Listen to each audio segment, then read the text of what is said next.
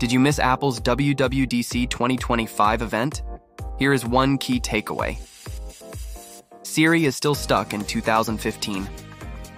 When Siri launched in 2011, it felt revolutionary.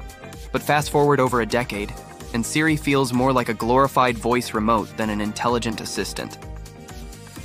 You can't have full conversations with it.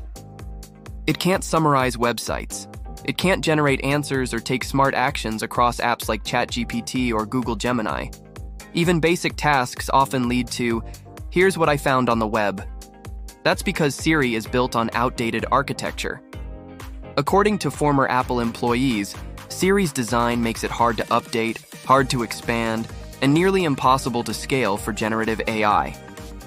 Compare that to Microsoft's Copilot or Google's Gemini, both built from the ground up to be AI native.